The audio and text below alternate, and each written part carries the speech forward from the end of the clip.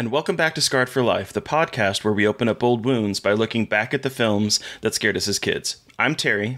And I'm Mary Beth. And each episode, our special guest brings with them a movie that traumatized them as a child. This week, our guest is Kevin Kopacka. He is a painter and a director, and his latest film, Dawn Breaks Behind the Eyes, was a huge hit at Panic Fest and is now being released on VOD on the 24th of June.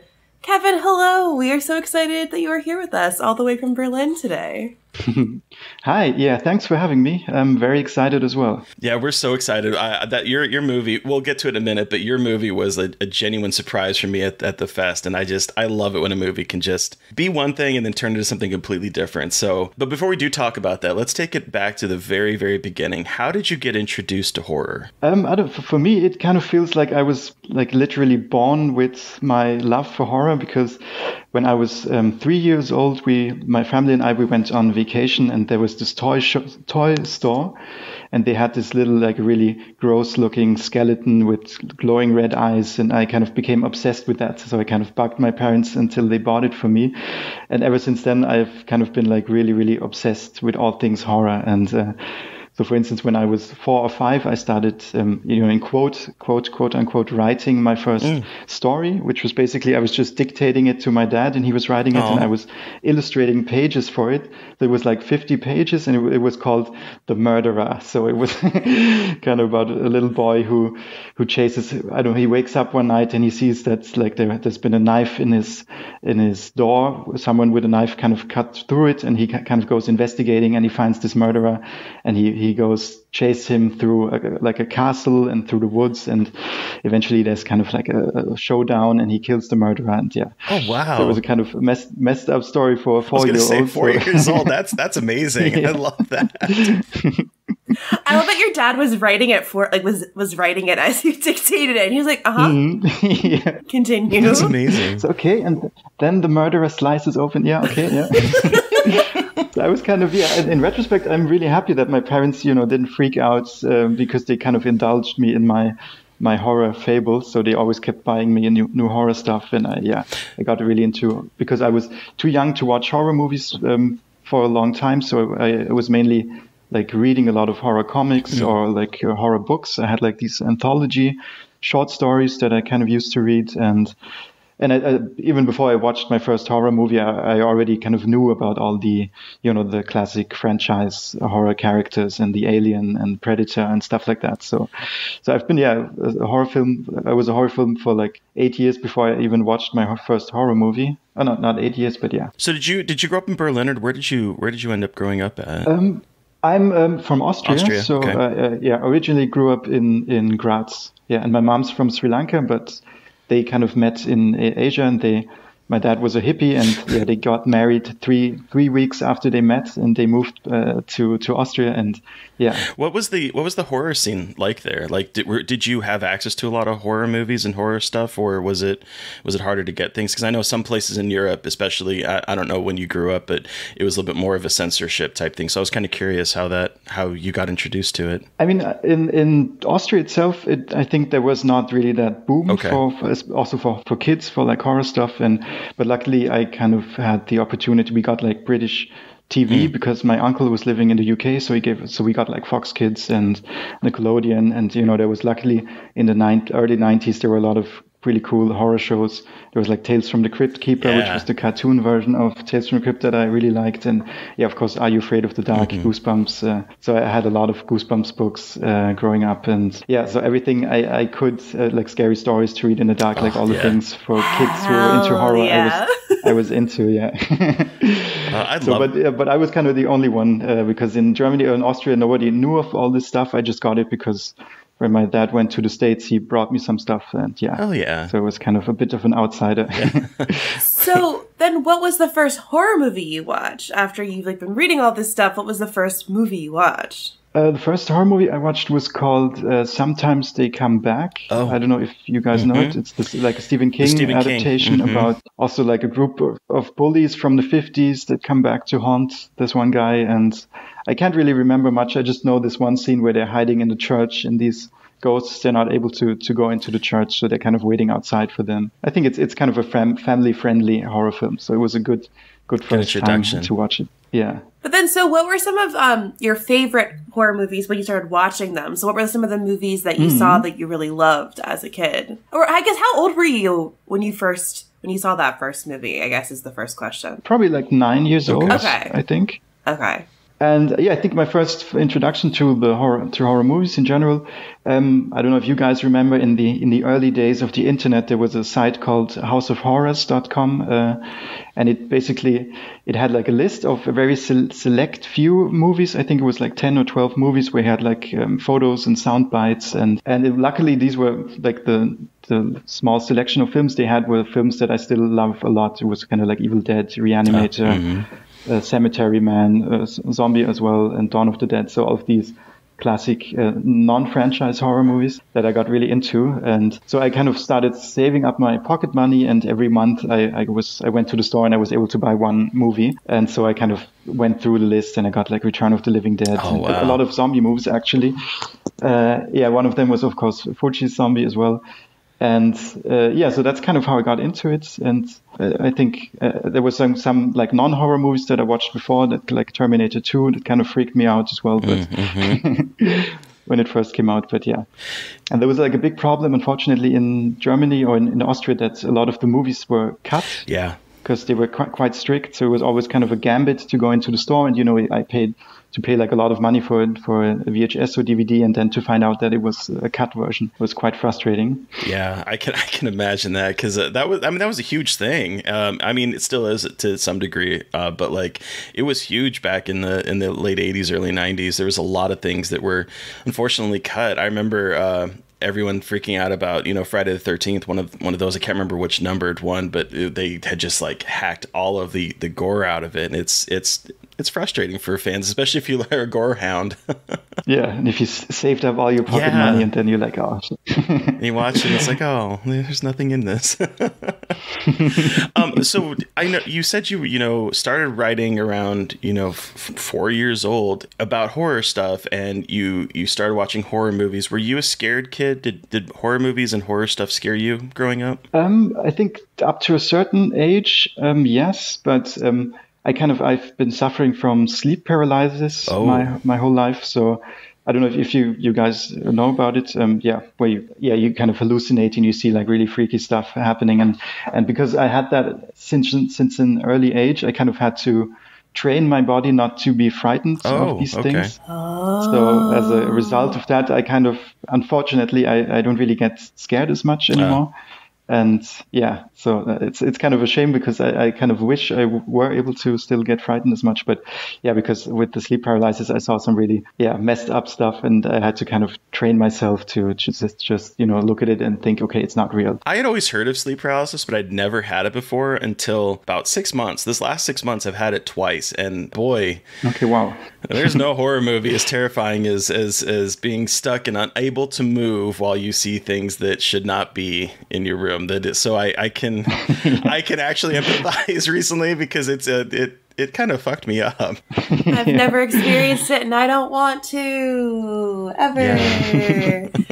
But so you say that you really don't get scared because of that, which makes sense. Is there a movie that you've seen recently that you think kind of almost scared you, or kind of scratched that itch of getting under your skin? Oh yeah. I think one movie, Caveat. Have you seen that one? Yes. Like there's this one scene, in the cellar. Yeah, when there's like suddenly the hole in the over the corpse, and so that was really quite freaky. I was like, okay, wow, this is quite intense. So this really got me. Yeah, this is definitely one. And the other one, it's like the Sadness. You had Rob as a guest, I saw, and this one, it freaked me out in a different sense. It was just very visceral, and it just kind of upsetting. It was very upsetting. It's the good word. And I think it was because I saw it at Fright Fest when which was like pretty much a year ago, and I just watched it again now that it came out on Shudder, and even though I had seen it before, I still felt very uneasy watching it again, and this rarely happened to me, so I was like, okay, this is quite effective. That's a good one. Yeah, that movie was I've seen it like 2 or 3 times now, and it's like every time I'm watching it, I just get that pit in my stomach. What is wrong with us? We got to introduce your friends to it, you know? I know. It's like you want to see something really fucked up? Let's watch this movie. Because also with the sadness, I was really upset about the implications, because I was thinking, okay, if this happens in real life, then okay, I would need to go back to Austria to protect my mom, and then I was like, okay, what if I come to my mom and then I'm infected, then it's even worse, if I do something to her. So I was like, okay, what should I do? Or just like the thought of all the children and their parents suddenly get infected, like all the stuff you luckily don't see in the movie, but just the implications of it really stuck with me for a few weeks. Yeah. So what draws you to the genre now as an adult? I don't. It's hard to say, because as I said, I used to be so obsessed with horror, and then as I grew a bit older, I kind of tried to, shy away from it. Okay. I moved to Berlin and I studied fine arts, and in the back of my head, I always had this thing. I used to love horror, but now I've, it's not artistic, or I don't know, whatever. And at some point, I was like, it's just the thing that still gives me the most pleasure in life in general, just the horror genre. So I was like, okay, I kind of got out of this brainwashing you get from studying art, I guess, where you say like, okay, this is art and this is not art and stuff like that. And I just kind of fully embraced it again, like 10 years ago, I guess. And I think one thing I always really like is just, I'm always drawn to atmosphere, to things that kind of elicit a certain atmosphere. And I think the horror genre has, maybe the sci-fi genre as well, but the horror genre just has like the most interesting atmosphere in films, because it's just very different directions, and it's I just like this feeling of dread and doom, but also sometimes beauty and like all these different atmospheres that can be evoked in the horror genre. Just the idea that that you have just this very simple premise of a horror film. It's something that elicits fear out of you, and there's just so many different ways you can do it, and it's just so many different. I don't know. It's just a very broad genre, and has like from splatter to I don't know, art house to creature features. You just have like all these different subgenres, and it's just a very very versatile genre. Speaking of subgenres, what do you find yourself like gravitating towards now as an adult, in terms of like, do you like splatter movies? Do you like creature features? Do you like more psychological? What kind of pulls you in? I generally feel like my definition of horror is like, the horror films I like they are like supernatural, in a sense, like not ghostly, but just like demons and monsters and stuff. That I kind of prefer those over just classical, realistic horror films that are kind of where there's like a killer or like a thriller things. I really like demon movies in general, like just like Night of the Demons and Demons and stuff like that. There aren't too many new ones, unfortunately.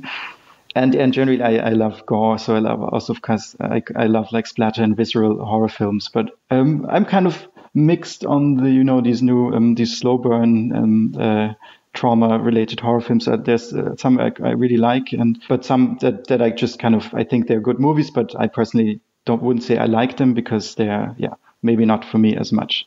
But then there's some others that I just really enjoy. Yeah. I think trauma movies are kind of becoming almost a trope. Like I'm a huge fan of them, but like there's so many of them now that they keep turning out, and I don't think they're saying anything new.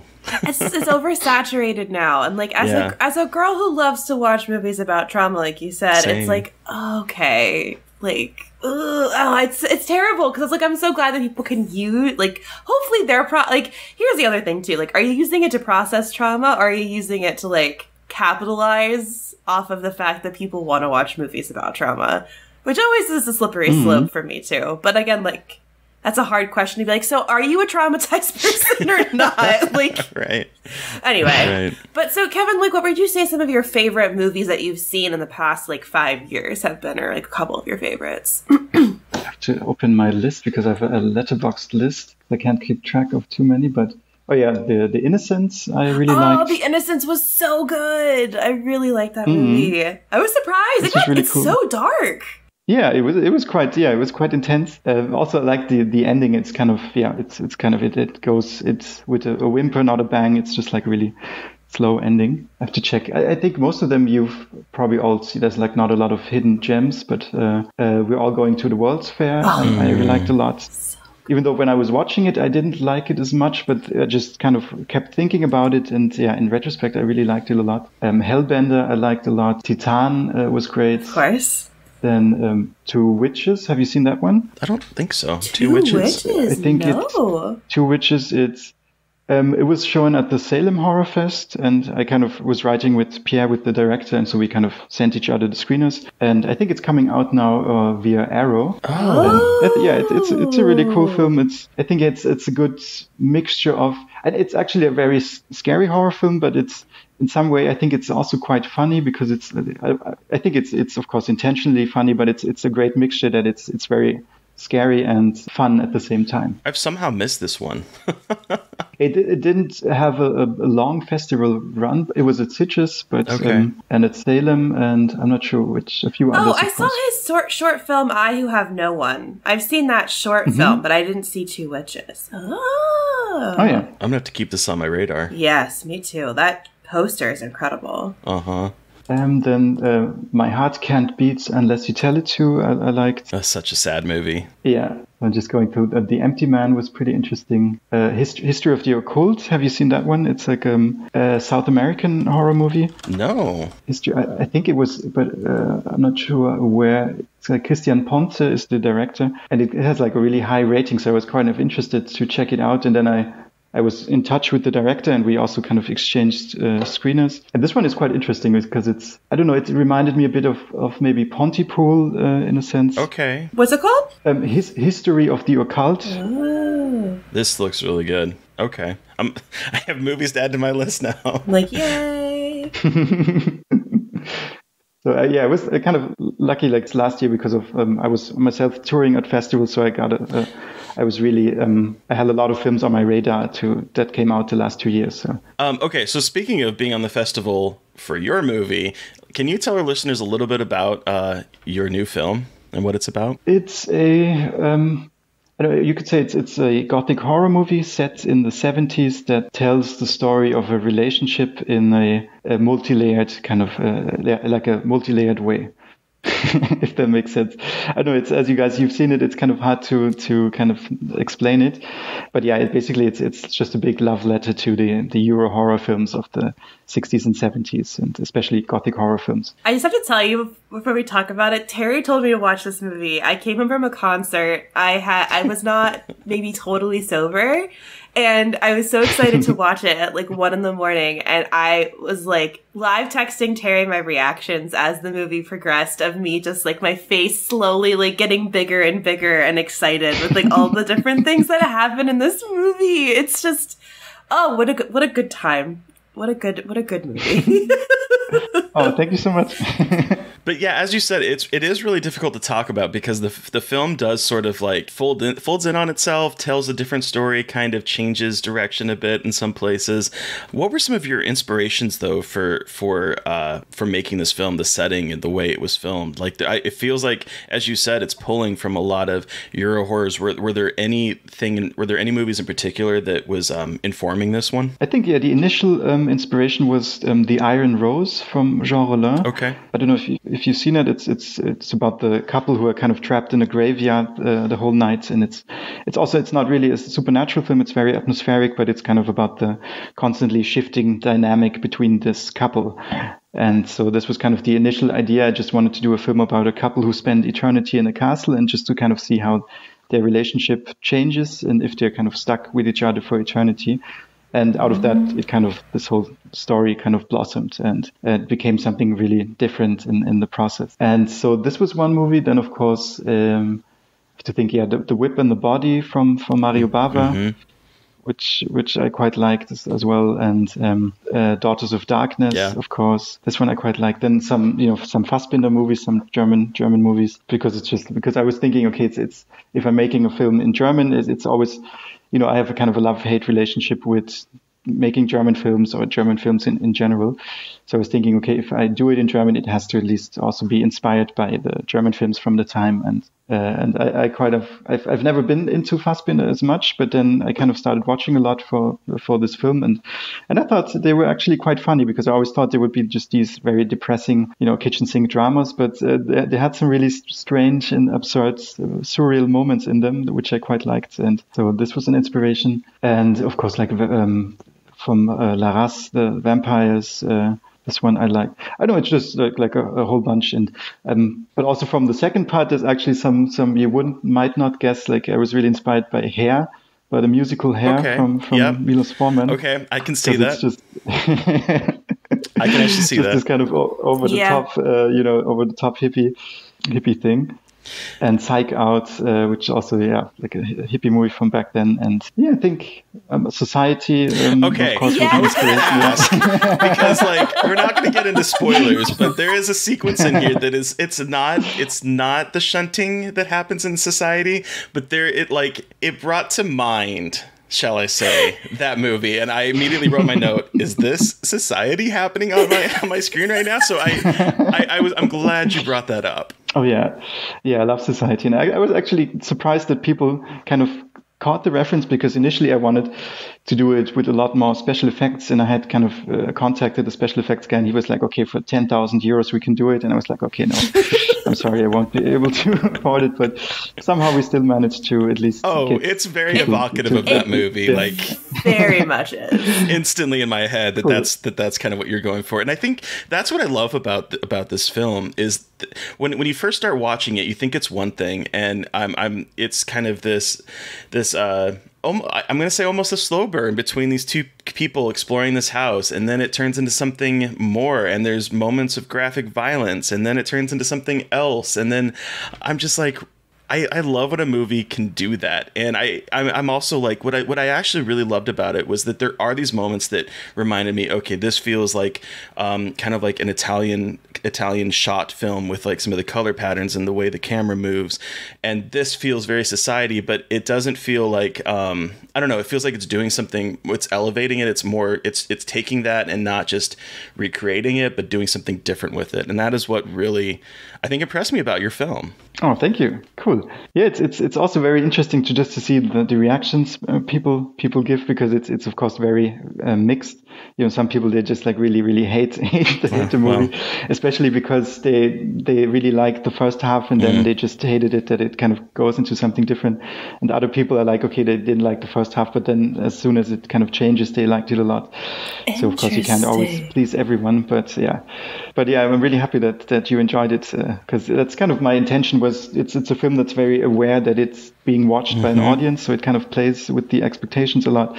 And I think usually when you watch a film, after sort of a certain point, you kind of can grasp in which range this film is. Is it violent? Is it is it this and that? And if you kind of take that away from the audience, then I think then you kind of have to be aware that anything can happen, and that might evoke a sort of fear as well, even though I don't think it's a scary movie, but just disorienting. I also love the idea of like voyeurism in it, because you have the ghosts, the two ghosts that have been living in this castle, right? And then you also have like the two main leads that come to the castle because she's inherited it, and so you have like them watching them, but then there's also something else that's being watched at the time, and it sort of is all about that kind of voyeuristic focus of these different characters through different lenses. And I don't know, I just love it when movies do that, get a little meta in that regard, but not necessarily like calling out that it's meta, just sort of like playing with that it's just another level that you can appreciate in a film. And I loved it. Oh, cool. How did you find the house? The castle. Yeah. Castle, I've known about this for many years because of my former flatmate. She was, I'm not sure if I'm supposed to say what the castle was used to, what it was supposed to be used for, because it was used for like fetish parties, and so that's how I kind of found out about it. Which it's not used for now. Now it's mainly for weddings and special events where you can rent it. But that's how I initially found out about it. Rent your castle for rent the castle for your next shunting. That's. I love that. So we just kind of went to visit the castle, because I just really wanted to do a film where it's set in one location, just that you don't always have to travel to different places. And so, actually the castle, I saw the castle and I already had some of the concept for the script in mind, but once I was there, it was okay. I kind of knew the basic structure of the place, so I could kind of write the script around it. And like all the animals, they're actually living in the castle or near the castle, so this was quite amazing. Wow. Like the peacocks and the white rabbits and pigs and like all cats, and they're all they were already there, so we didn't have to bring them. Sounds like through the rabbit, like down the rabbit hole, like a magical, weird place in a good way. Definitely, yeah. Well, it's almost like a cliche at this point, but the house really is a character in this movie. Like, and that's what I wanted. Like Mary Beth, I wanted to know more about this. I was like, where is this place? This place it's gorgeous, it's haunting, it's gothic. It's there's something kind of sexual about it. So I'm not surprised to hear the history, but like that's so great. But I'm not sure if after our shoot, if they are going to let anyone else shoot in the house, because they came by at the second day when we shot the. Okay, I know I can't spoil like one scene with a lot of people involved in like a sexual nature. Very euphemizing, but and then they were quite shocked afterwards. So we had to clean everything up after, and we didn't get the stains out and stuff like that. So they kind of took all the advance payment. No. They kind of, but in the end, I think they were quite happy because we were able to leave the castle in a nice state. Like we didn't burn down the castle or anything. Couldn't get the stains out. Oh man, I cannot wait for people to watch this movie. It is so hard to talk about, but you're like, just watch it. Just watch the movie. It's incredible. But Kevin, we've talked about your horror history, but what movie did you bring with you today for us to discuss? I brought Zombi by Lucio Fulci from 1979 or 8? Yeah. Yep, yeah. 1979. This really definitely traumatized me a lot. Ooh, so excited. So before we jump into that, I'll read a quick synopsis and then we will jump into your Scarred for Life story. But Zombi, strangers searching for a young woman's missing father arrive at a tropical island where a doctor desperately seeks the cause and cure for a recent epidemic of the undead. Dun dun dun. All right, Kevin. Why is this your Scarred for Life pick? Tell us your Scarred for Life story with Zombi. How old were you? So I think, where did you see it? Everything. So this film, it traumatized me even before I saw it, because as I mentioned, this on this House of Horror site, they showed this poster for the US release, which you all know, with the tagline "We're going to eat you," and you see this really rotting zombie. So this freaked me out just before having seen the movie at all. So I was just like, okay, I can't watch this movie. And at some point, I still bought it and I watched it by myself, and it was like a cut version, unfortunately. So like some of the scenes, like the eye gouge scene, was a bit cut. Okay. But I was just like really totally freaked out by the film, and especially because I'd seen, I think, 1 or 2 zombie movies before, like Return of the Living Dead I've seen, and maybe the Dawn of the Dead, I'm not sure. But I thought the zombies in this film were just like really different, and they have their eyes closed, and they just seemed really dead. And it's compared, also the makeup is of course great. It's not just like blue paint or what some films used back then. And I remember like there's just one moment that kind of stuck with me is when of course there's a lot of iconic moments, but this was just like really small, subtle moment when they kind of go to the house of the wife of the doctor who gets her eye gouged out. And they just see her lying there and she's being eaten by zombies. And there's like this one moment where the zombie is just kind of taking flesh, and it's hard to describe, but he's taking it close to his mouth, but it seems like his mouth and his head, they're not the same thing. They're not thinking the same way. So it's not his head going to the flesh, but it's like his hand, like really slowly going there. And then he just acknowledges it. And I don't know, it's kind of hard to describe, but for some reason that felt really realistic, that they're like really dead and they're not functioning, but they still have these urges, these tribal urges to feed. And so that, messed me up quite a lot. I mean, that scene is really, it's surprisingly shot, and I've seen this movie maybe 4 or 5 times, and when you get to that scene and, it kind of makes me laugh a little bit in like hindsight, because they walk around the corner, they're looking around the room. The first thing that you would think they would see is the body and the corpses around it, but no one seems to notice it until when the woman goes and points, and the camera focuses first on the body. And so it's like, oh, okay, there's a dead body here. Her hand is like draped over the side. It's partially eaten, devoured, and it's gory.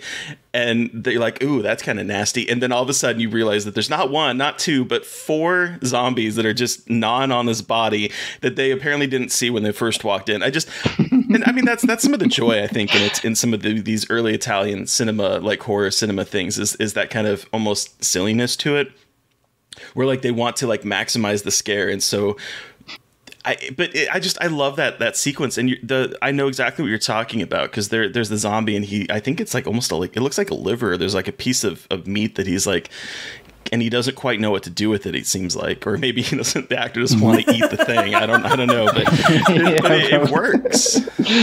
It's haunting. No, it's just, and it's a shocking moment too, because I feel like, so this is my first time seeing this movie.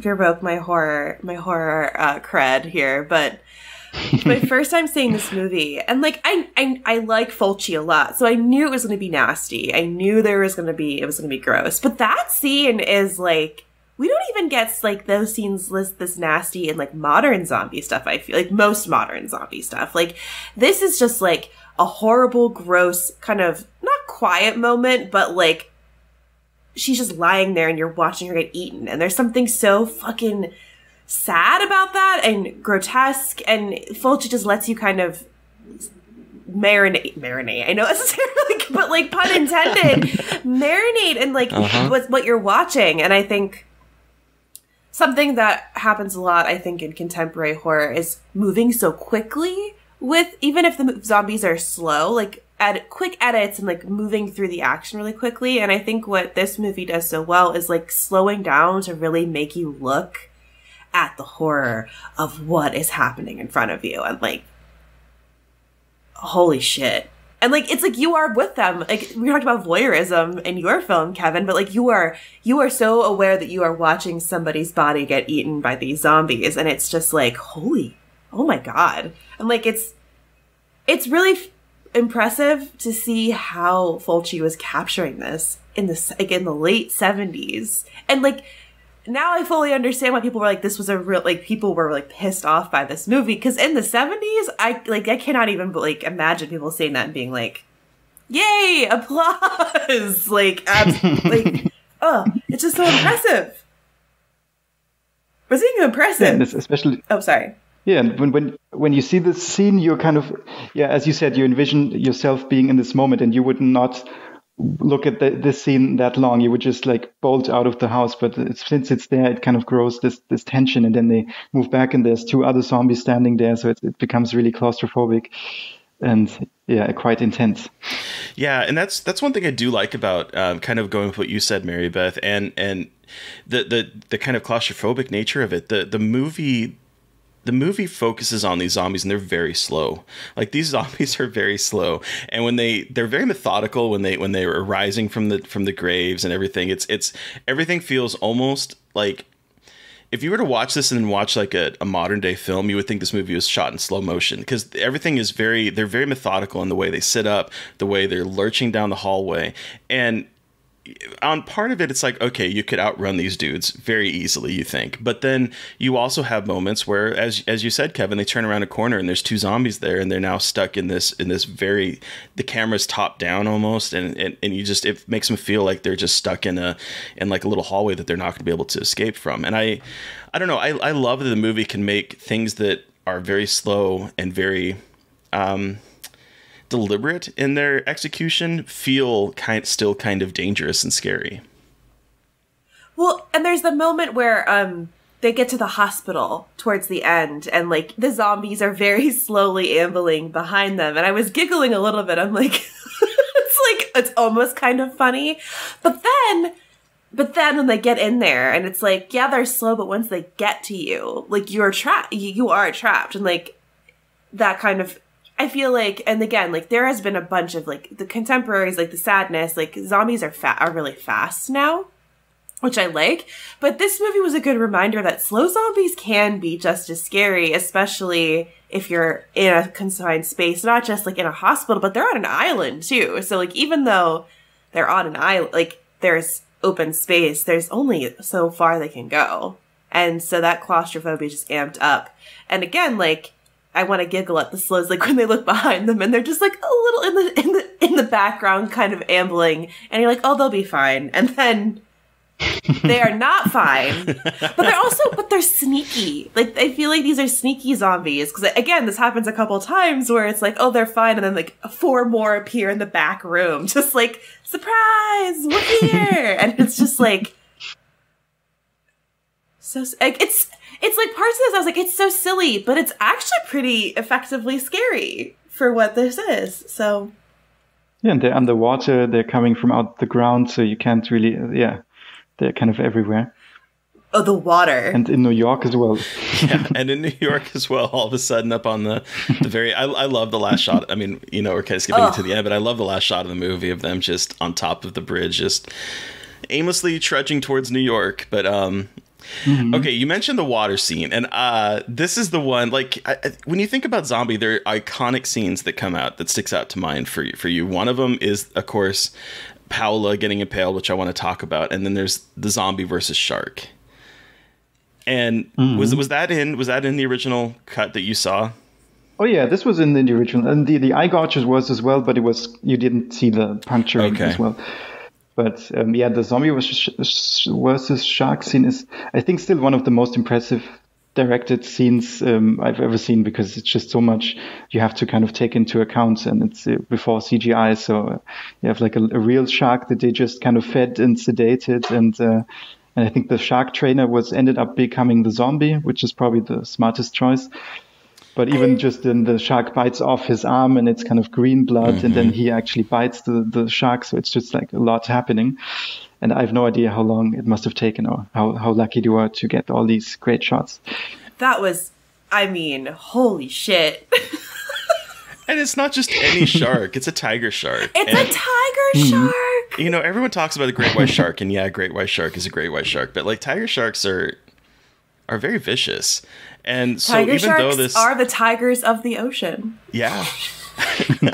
And so even though the shark is well fed and he's sedated, which, boy, I don't think that would happen today.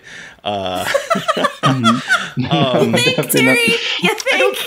I don't think this scene could be filmed today as it was, because that man, I actually, you know, as I remember watching this. Okay, I remember watching this probably, it was either the late 90s or early 2000s when I first saw it, and I think it was a VHS copy. That's what my memory has, but I can't honestly remember. And I remember seeing this movie. I remember seeing this movie in like Blockbuster and Hollywood Video with the cover, and the cover that you were talking about, Kevin, where it's like they're going to eat you, and it's the gnarly zombie, another iconic moment that I want to talk about, with the worms coming out of his one eye. And I remember seeing this going, this is unlike any zombie movie I've ever seen. Like, that zombie is unlike the Night of the Living Dead zombies that I've seen, or the Return of the Living Dead, or anything that I had seen up until that point, and I had always wanted to see it. I didn't know what it was called. I just remember that cover. And then I remember reading, I don't remember if it was in Fangoria or some horror magazine back in like the 90s, and they were talking about some zombie movies that no one has seen that are terrifying, and this one was on it. And I remember that's why I'm pretty sure it was a VHS. It might have been the DVD release in the early 2000s, but I'm pretty sure it was a VHS, because I remember it being very grainy and being very a really bad copy that I ended up seeing. And this movie, when I first saw it, made me feel very like skeezed out, like it, because of the way it was looking, the graininess of the footage, and you can't quite see what's happening.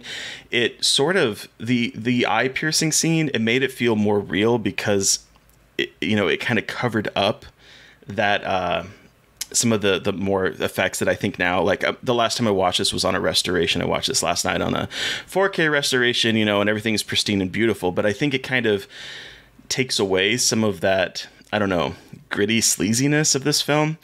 But I remember watching this movie and getting to the shark scene and being like, oh my God, I cannot believe they're doing this, and being like amazed about it. Now watching it, I feel so bad for that shark, because that shark is being manhandled. His fins are being held. The guy is literally wrestling the shark. As an adult, I was like, oh gosh, this makes me feel uncomfortable, because I feel bad for that shark. I know. I needed to do more research, because like, I was like, wait, hold on. They really are wrestling a whole ass shark. This isn't a Jaws. This isn't some like animatronic. No, like this is a whole ass shark that is just trying to mind its own business. And this guy is just like my favorite is when the naked scuba diver is like, it's coming for me. And the shark is so obviously unbothered. just like swimming around, just like doing its High thing. as a kite. High as a kite, just like bopping around the reef. And she's like, it's gonna get me. And it's just like, I don't give a shit. It's incredible. But as much as I'm like, wow, they really just took her top off for it's a 70s movie. Incredibly, like, when she takes off her top and she's got sunburnt boobs and like a tiny little loincloth and she puts on the scuba gear. I'm like, honestly, iconic though, because she knows how to put on scuba gear, underwater photographer. She doesn't fuck around. Good for her. That sequence though is so like the score is absolutely incredible. Like and it's so jarring when like she comes up out of the water and it cuts off. Like there is no like seamless transition. It just cuts off. And it's like this underwater, creepy, weird, ethereal feeling. And it's just like the score is just for this movie is incredible, especially in that moment, the underwater sequence going from her running from the shark to the zombie fighting the shark. It's just an incredible sequence of events that happens. And I'd seen clips of it before on YouTube, like I knew about it, but never fully appreciated how incredible it was that happened and was filmed like the whole thing was filmed underwater. And wow, chef's kiss. One of the best moments in horror. I'm going to say it here and now. One of the best moments in horror movie making, I think. Definitely caused by negligence. Yeah. Thank you to the 1970s for your gross negligence of animal life and not understanding that, but it gave us this. It sure did. Did that scene stick out to you when you watched it as a kid? Oh yeah, of course. I mean, it's as you said. I think without like if everyone watches the movie, there's going to be these three iconic scenes, which is this one, the eye gouging, and the zombie coming out the ground and biting the diver in the neck, I think. Mm-hmm. So these are, of course, the three things that kind of stuck with me all the time. And I mean, what was interesting, though, this time when I rewatched it as well in the 4K restoration, and sometimes I used to rewatch it all the time, but then I would just kind of skip towards the good parts. Mm-hmm. So this was the first time I was like, okay, I'm just going to watch it for the story now. And but I was actually surprised how engaged I suddenly was with this. Okay, is this reporter, is he going to get together with the daughter of the girl? And there's like some tension and they're fooling around. So this time I was kind of more engaged emotionally, which I also kind of felt bad for the other couple who they just take them to the island and they both get killed. And I was like, okay, he's like such a cool guy, the blonde one. And yeah, he dies so shortly before the end. So this time I was kind of surprised that I actually quite enjoyed the character dynamics as well. And all the characters are actually not just like red shirts. So they actually have personalities. And as you said, with the diver, the woman, she was also not like a typical damsel in distress. She was also with like the short curly hair, and I don't know, she was more of a kind of a badass as well. Exactly, that's what I loved. I'm like, you know what? You're having her get naked, but she seems like a bad bitch, so I'll allow it. What I love about that scene though is when she's getting ready and she takes off all of her clothes except for her her loincloth, her thong, like she's just in that, and everyone her boyfriend is just eating nonchalantly. Everyone else is acting as if this is the most normal thing in the world. No one's like paying attention to it. It's just like, yep, all right, because it keeps cutting to them, and he's just sort of like eating his food, and the other ones are just sort of like just chilling, waiting around. I'm like, this woman is literally getting topless, and she is barely clothed, putting on this giant ass scuba tank, putting on the appropriate accoutrements, putting on flippers, putting on her headpiece so that her hair doesn't get in her eyes, putting on her she's doing all of this stuff, and yet Although I have to say that the strap of the scuba tank going between her legs is probably incredibly uncomfortable, I would think. Yeah, I was thinking the same, yeah. I was like, okay, I don't know if that's the best place for it, but that was right. my favorite editing sequence when it was just cutting back and forth to them just like nonchalantly watching her and her like spinning in her mask and like doing like scuba divers do that. And I was like, wait, hold on, like she knows her shit. She's like, going through it. And she doesn't die with her tits out. She good for Fulci.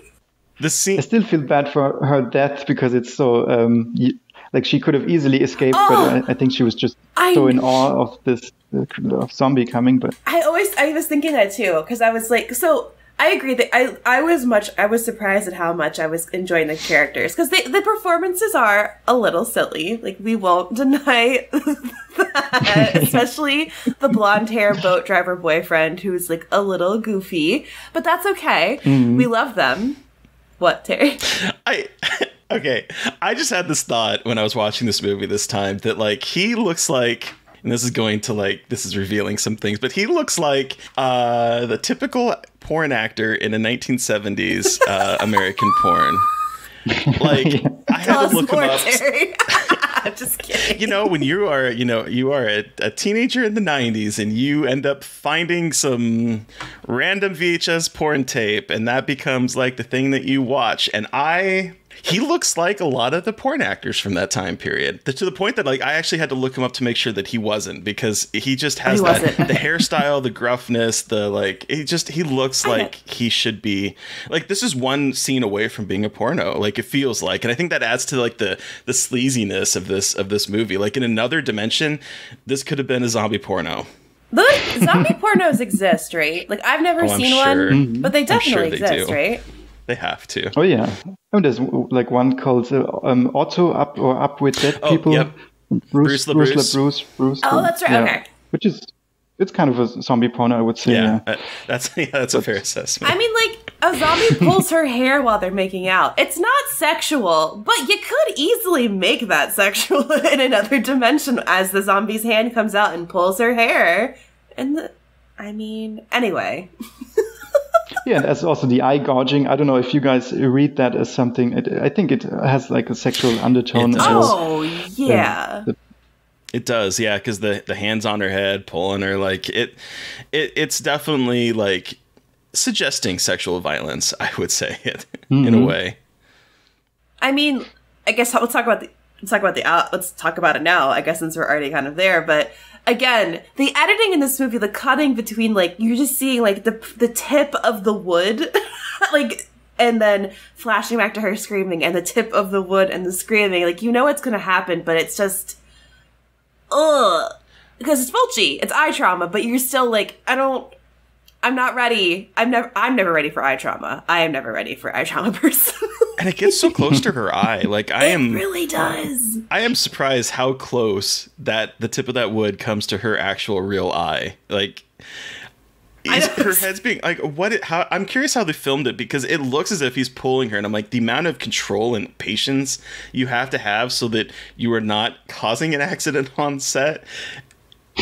With that splinter becoming just like literally, it feels like it's literally almost touching her eyeball before they cut away. Couple sequences in this movie where I was like, they're really, really stretching what safety means for getting these shots. Good Lord. But then also, we mentioned this with the short-haired woman getting killed in the cemetery, and how people don't move, like, there's no resistance, like, in this movie whatsoever when people are getting attacked, like when she's getting her eye pull towards. I mean, again, I don't know zombie strength. Perhaps they're much stronger than I perhaps know. But there wasn't a lot of resistance. And I know it's a movie, etc., etc. But still, it was very funny, like very slowly being pulled towards the splinter. And I'm like, could she have escaped? Like logistically, could she have escaped that? It wouldn't be fun for the movie, but still. I wish she could have just put her hand in front of the splinter, probably. I'm not sure if she had a hand free or not, but yeah. But I also love the idea of these zombies having, like, those intentions of impaling her. Like, the thought of a zombie having like enough like agency, there's the word, agency to like not just like bite her but pull her towards the splinter. And is that really like looked at again in the movie? I feel like that is like, what do I can remember, like the only part that looks like it murdered her with that specific intention without.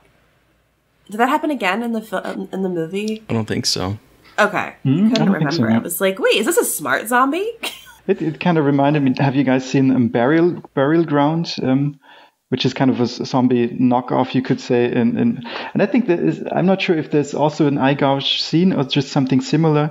I remember there's one scene where the zombies, they kind of take like weapons and they cut off the head, like what do you call it? I'm blanking on the English term, what the Grim Reaper has. Oh, a scythe? The scythe. A sickle? Oh, yeah. A sickle, that the zombies use that to cut off the head. So that's kind of a similar idea, just to kill them, to eat them, Yeah, I've seen Burial Ground a couple times, and the only thing I honestly remember in that movie is Pietro... gosh, I cannot pronounce his last name. Barzo... Peter Bark, you mean? Yeah, Peter Bark, yeah. As the kid in that, and the sort of psychosexual relationship between him and his mom. That is a wild movie. That is a wild movie. Okay, so the zombie with the wormy eye was that was on the poster. That was your first introduction to this movie. When you finally were able to see it as a kid, did that hold up to you? Did that scene scare you? Oh, definitely, yeah. Yeah, this is quite freaky because it's quite short, and because you don't see, that's what I like about the film. They stay on the zombies quite long, but it still never feels long enough, because I just want to, especially now, I just want to, keep gazing at them, because I think they look very, beautiful in a sense, just from the makeup and how it's done. It's just like, wow, I just want to keep watching those zombies. And I think it's an appropriate amount of length that you see it, and it comes up, it attacks, it's visceral. It looks even creepier with all the blood at the mouth, and it has these weird teeth, like these really sharp teeth as well, that I found. So no, I thought it was a perfect scene, but he gets killed off quite quickly. But I think there's a few that look. I think there were a lot of brothers, like actual brothers, who played the zombies, so they kind of looked alike. Oh, were there? Oh wow, okay. That's what I read, at least. Yeah. Because there's a lot that kind of look like this one, like bald and with similar makeup. Yeah, so the makeup was done by Giannetto de Rossi, and they caked it on in several stages. And so the director, Lucio Fulci, kept constantly referring to the extras as walking flower pots. And it's appropriate, because these zombies feel of the earth, I guess, in a way. Like there's one shot, and it's earlier on, and it's a single zombie, and I believe the zombie was shambling through one of the towns, and the camera sort of does this pan around him, and he looks, I think it was a he, I can't remember, but they looked very waxy, as the camera, and it's missing its ear, and it's all bloody and stuff, but like, it looks as if they have just caked on so much shit that it's fascinating. Like, as an adult and watching this now with a fascination for makeup special effects, I just kept staring at it. Like you said, Kevin, I just couldn't stop looking at this, how they created the zombie, because it's Fulci zombies are unlike any other zombie, I think, from that time period, and that's, I think, what makes them so interesting. Yeah, it's too bad he didn't do. I mean, he did a few zombie films, but none that were like. I think this is the only one he considers himself to be like a full zombie film. The others are more like supernatural zombies, I guess. But yeah, I love them all. So what were you about to say? I'm trying to think of like history of zombies, because this was like, because obviously we had Night of the Living Dead before this one. Mm-hmm. And Dawn of the Dead. And zombies kind of before that were usually like reanimated bodies through like black magic or voodoo. Pretty race. Like, and this movie carries this kind of racist connotations about voodoo and things like that. And we see that with some of the other characters as well. But it's like, you don't see a lot of zombies like this, even in Night of the Living Dead. You have the zombies, the Zed are rising, et cetera, but they don't look, like you said, Terry, of the earth. You don't really see them coming out and covered in this dirt in bugs. Like, here, they definitely feel earthy and organic, if that makes any sense. Like, they're gross and kind of squishy looking and just decaying.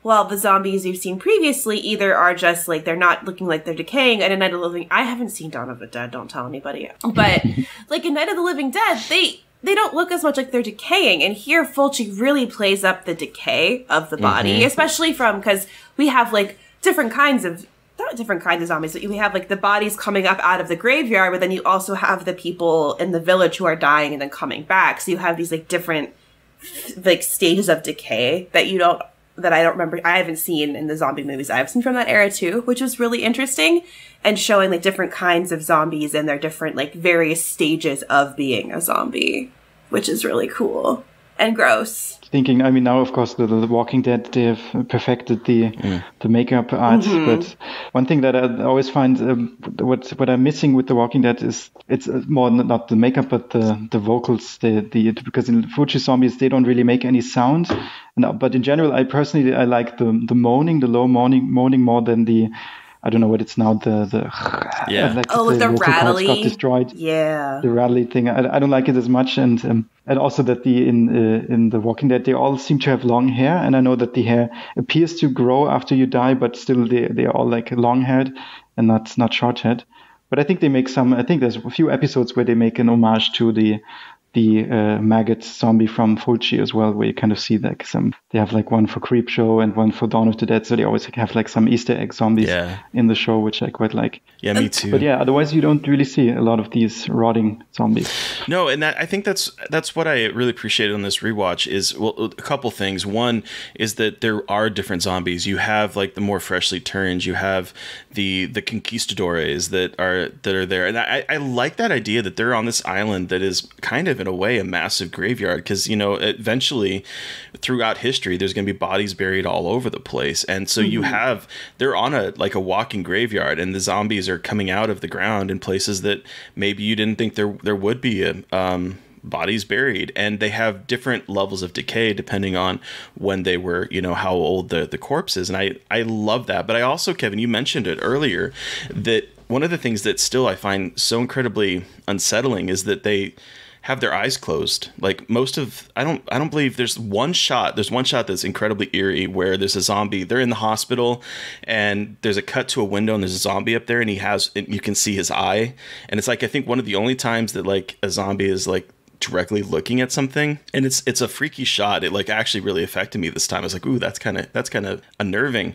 But the fact that all these zombies are kind of, they don't seem to really care. They just are trudging forward to get their flesh, and so their eyes are closed. It's almost as if they know you're there without having to look. And there's something very, I don't know, unnerving about that. And also the gore. The gore in this movie, Fulci's blood is just on another level of thickness, of color, of everything. And I love seeing his blood. It's just so thick and paint-like. And like whenever you see like a zombie just rip into someone's arm, like again, I will always for my entire life be impressed by being able to show a zombie ripping flesh out of someone's arm. I know it's practical effects, but it's just so fucking cool when you can just like have the camera on the flesh and just watch it be ripped off. It's just neat. And just like seeing that paint blood just like pouring out, especially when the diver woman gets her throat like ripped open by the like the worm zombie, and it's just like I can't make the noise because I don't know, like the blood of like the, she's like, of the blood coming gurgling out of. Yes. Oh, it's so good and it's so gross and it's just paint, but it's beautiful paint just coming out of her jugular from this nasty raggedy teeth that like ripped open her neck.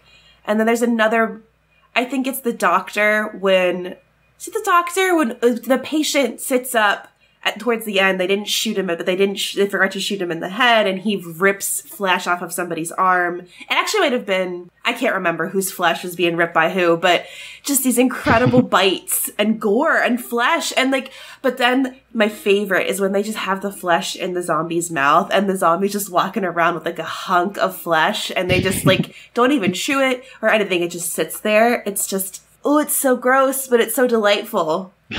My parents are really proud of me. But did it for you, Terry, also because you had seen it before and you saw it now? Did you think it still holds up as well, or also for you, Mary Beth, if you saw it for the first time? Is it? You know, I think it's a little slow. I think it's a little slow in spots. But I like I said, I kind of, as much as I appreciate 4K restorations and all of that, cleaning up the gunk, I don't know. I do feel that watching it, because it's the first time I've watched it on the 4K restoration side. I'd always seen it before on like a crappy DVD or like a VHS copy that they didn't spend any time on. I do feel that it kind of loses some of that sleaziness, because like this movie, when I just have such memories of first seeing it and just being kind of like grossed out about it in the same way that I was grossed out watching like the Texas Chainsaw Massacre on a crappy VHS, where it's like, it's so dingy and so poor quality that it almost feels like you're watching something you're not supposed to. Whereas here, it's like everything is honed to a sheen. And so, like, I think that aspect of it, plus I do think it is a little slow in spots up until, like, towards the beginning. It's kind of a little convoluted how they finally get to the island is a little slow. And then there's a lot of like dead space, I think, in the middle of the movie. But once it gets going, I still think this movie is stellar. I was incredibly impressed. I mean, I definitely think it's slow, but I also think a lot of those like 1978 Italian movies are slow. Like, and I kind of know the beats to expect in my brain, because we watched a lot of Giallo recently. So I know this is not Giallo, but kind of like that pacing. But Italian I was so impressed with how gory and how the effect that, to me, I think stuck out more than anything. Like, in the slow parts, I was like, well, I'm just going to float back and think about the naked woman, like the naked scuba diving zombie shark scene. Like, it's just, there's so many impressive set pieces that, like, I can't fathom being made today due to, like, legal and logistical concerns. But, like, two, I mean, like, there's just no one doing it or have done it like Fulci. And it's just, you know, incredible to see that proved with every movie I see of his. Because I'm obviously a huge horror person, but I'm not as well versed in like Fulci stuff and in like Italian horror. So just learning more about that and seeing just how influential his works have been, and seeing really how he did shape so much of the horror genre, is absolutely incredible. And it makes me so happy to see it hold up so well and have it still be this like pinnacle of incredible filmmaking. It's just, it warms your heart to be like, you know, like, horror is an incredible genre, and these things still hold up, and they need to be appreciated. Mary Beth McAndrews, who is slowly learning her lesson. But it just, like, an incredible experience. I was texting Terry last night. I was watching it, like, 1 a.m, and I was like, this movie fucks. Like, this movie is just so good. It is so cool. It is incredible. That's my answer. Does it hold up for you? Yeah, that's also big. I was actually surprised that it held up a lot better than I expected it to. And it was a bit slow, but I had it slower in my memory. I thought it was a lot slower, but I think it works quite well. I mean, you have the opening scene, which is pretty good as well, with the zombie in the boat. And then it's, of course, a bit of dry run where you have like the story, but then you get the shark scene and then the island. So it kind of has a good flow. I was just surprised how well rounded the whole thing felt this time when I watched it. So yeah, I quite enjoyed it. Yeah, a lot of times I do think that some of because I've kind of gone down a lot of different rabbit holes on Italian horror cinema from this time period, and this one actually has a story that I think has a beginning, middle, and an end, and has a more concrete story to it that is easier to like follow, and it's not just more of sort of like dream logic or just sort of really cool sequence after really cool sequence. This one actually feels like they spent amount of time trying to make a story that makes sense in a way, and so I appreciate that. I also, one thing that I find is very funny, because this movie is called Zombie, but it's also called Zombie 2. It's got like 6 different names, doesn't it? And so what happened was, so, you know, Dawn of the Dead, which I know you haven't seen, Mary Beth, Dario Argento recut it and gave it a score by Goblin, and they released it in Italy as Zombie. And I have this copy that I haven't watched yet that has the Dario Argento cut of the film. that I really want to watch that has with Goblin and everything. But like, so they released it as Zombie, and because Italian copyright law is so lax, they could make this movie and call it Zombie 2 as a sequel. I'm using that in quotations, listeners, as a sequel to Dawn of the Dead. And I think that is, it just makes me so happy that there are these movies out there that are Italian sequels, because they did this a lot. There's Terminator 2, which is the name for Shocking Dark. There's La Casa 3, which is Evil Dead in Italy was called La Casa. And so they made La Casa 3, which had nothing to do with Sam Raimi's movie. There's a movie called Night Killer that they call Texas Chainsaw Massacre 3. They made a shark movie and they called it Cruel Jaws, or they called it Jaws 5. Like, there's all of these, and that came out, I think, in 1991. So there's all of these movies that are just sort of like, they cash in on the American-made films as like this is a sequel to it, and they could get away with it because of copyright laws. And I think it's hilarious, and I love it. It's incredible. I love it. And I think when this was written or shot, Dawn of the Dead hadn't even come out yet, or at least when it was written. And then I think the New York scene, they kind of intentionally shot just to connect it to the American theme. Oh. Yeah, I think they retrofitted this script to be somehow tied to that movie. Well, I liked the ending. I thought the ending was, I mean, again, but I love a good nihilistic zombie movie. Like, oh, you thought that you survived this isolated incident. The one scene that got deleted that I'm really sad about, where you just see the zombies rising out of the water in New York. I heard about that. That they apparently shot, but yeah, I would have loved to see that. I would have too. But it's... I do think that Zack Snyder kind of made an homage to this movie with the end of his remake of Dawn of the Dead, because in that movie they get on the boat, they're set to sail, and it's like, okay, they finally escaped, and they're going to an island as opposed to going to the mainland. And then we have here, them escaping the island and trying to go back to the mainland, and then finding out, nope, you're fucked. There's nowhere to go. You're just stuck on this boat because the United States is now fucked as well. So it's like, I watching this now after, because we had recently rewatched Dawn of the Dead for our little cut series, like, I don't know, 6 months ago or whatever, and it was the first time I'd watched it in a long time, and then watching that and then watching this, like, oh, okay, so this is definitely an homage there. We can also briefly talk about the theme, the zombie musical, the theme, the song, kind of. That's, of course, the iconic da, da, da, da. This theme. And I always have to think about it, because when I'm home at my mom's place, she has a coffee machine, and when I start it, it gives the exact same dum dum dum dum, man, the exact same tempo. Every time it happens, I just kind of sing the theme to myself, and my mom's like, "What's wrong with you?"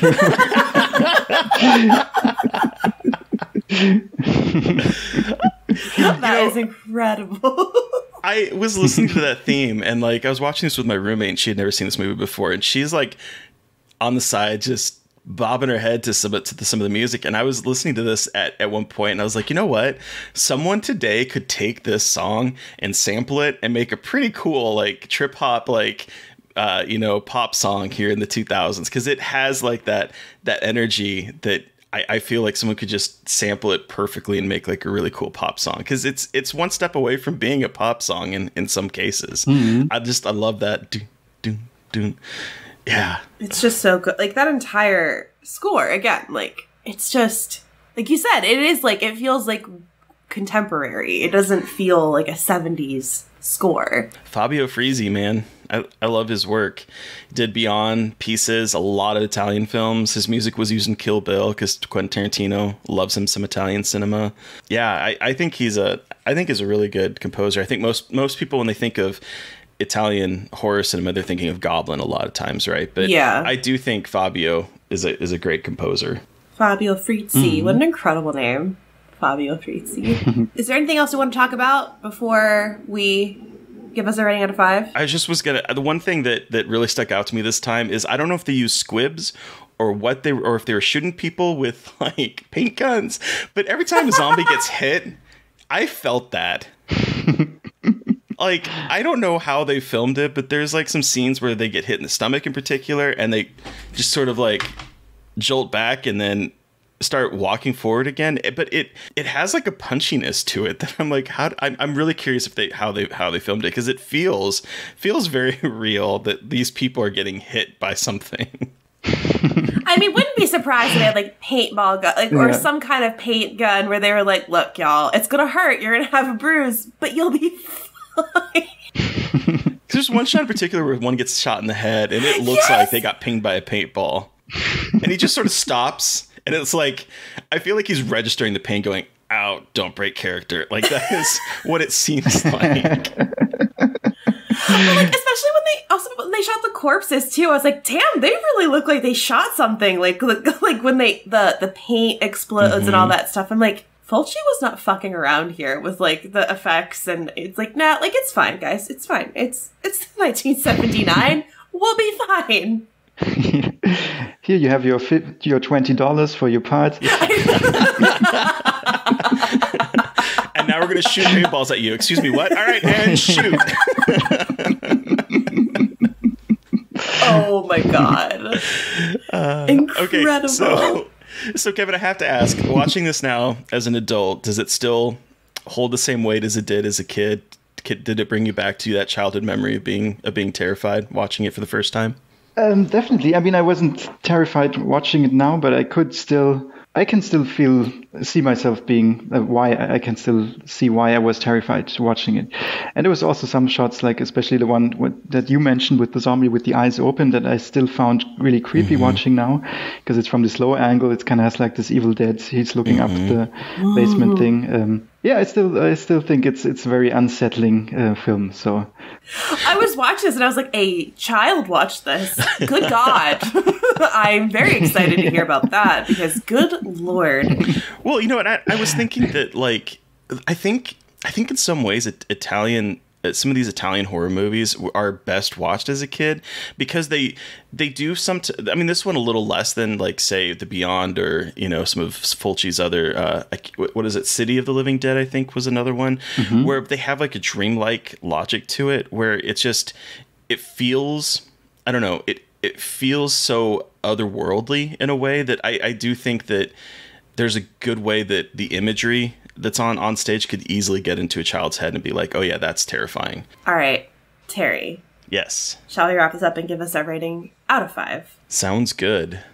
Terry, how many eye traumas out of 5 do you give Fulci Zombie? You know, I looked at my letterbox when I added this, and I had given it a 4, and then I had thought about dropping it to 4.5, but no, I'm going to stick at 4. This is 4 eye traumas.